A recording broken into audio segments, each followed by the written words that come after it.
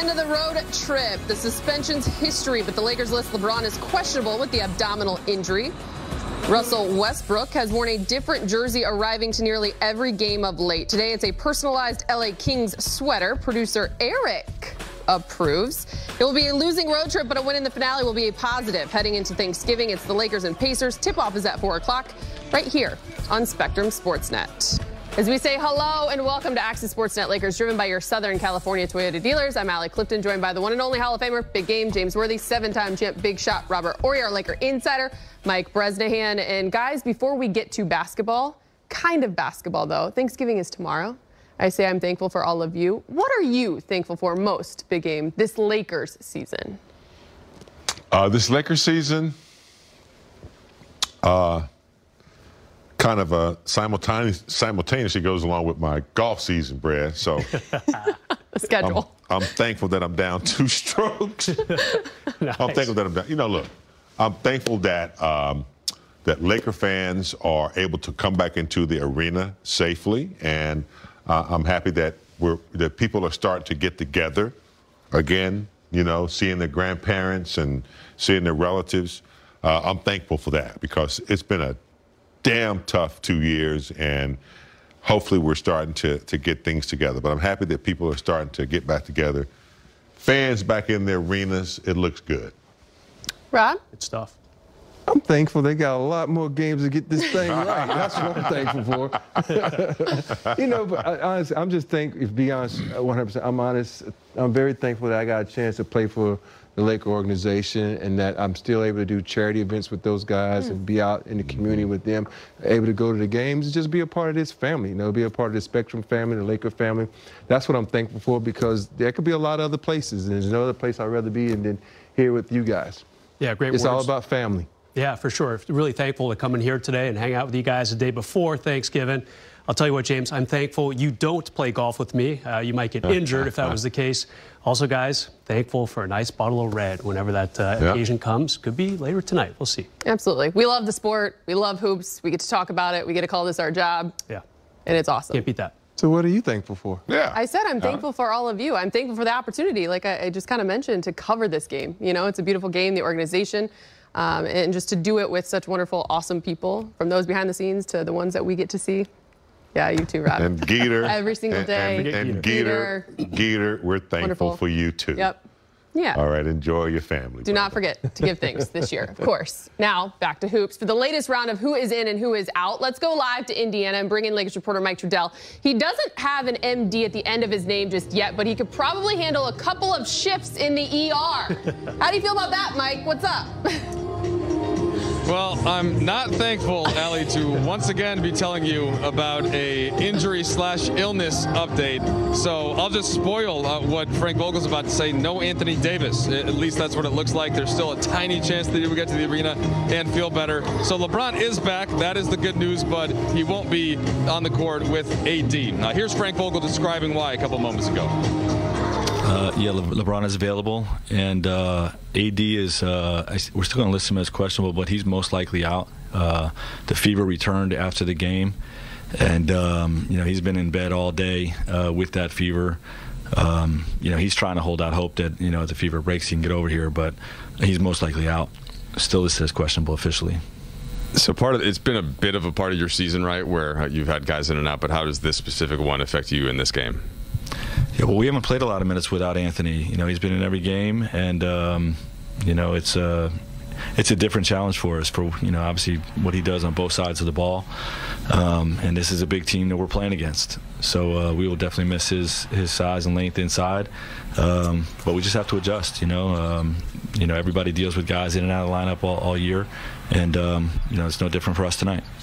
And then, Frank, just how about getting LeBron back after not playing last night and just, you know, everything with the suspension? How are you looking at him and his approach to this one?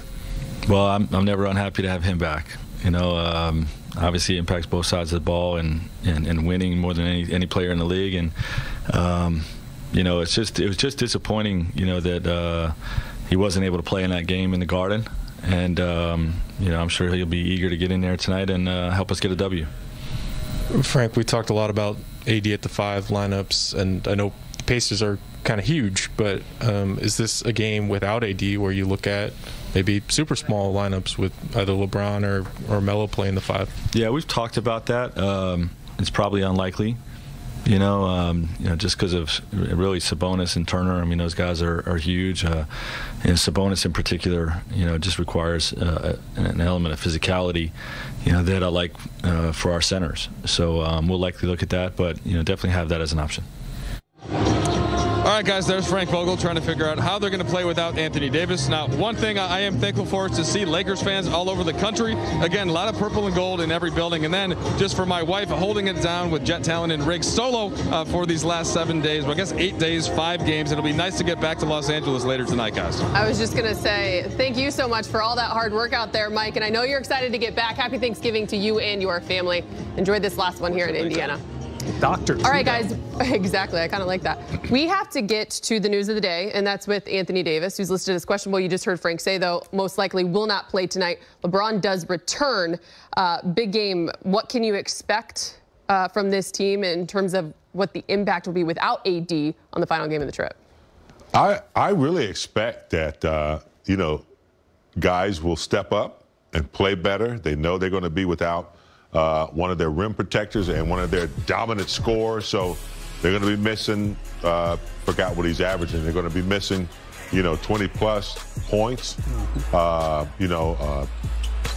defensive presence, and a big part of their offense. But, hey, so what? He's out. I'm in the NBA, too. So the next guy's going to have to step up. They might play a little smaller and quicker. So, yeah, that's what I expect. A smaller lineup, maybe. Get some steals, get some fast breaks. Don't turn it over. So the bigs like DeAndre and Dwight have to, clean up the mess in there. Unfortunately, but fortunately, Rob, it's not the first time the Lakers have had to change their starting lineup and roll with the new one. It's weird. James, you always mention this is why we got Westbrook when LeBron's out. This is why we got Westbrook when AD is out too. True. So I look at this opportunity not just for Westbrook, but every guy to step up, because think about the way THT has been playing when LeBron was out.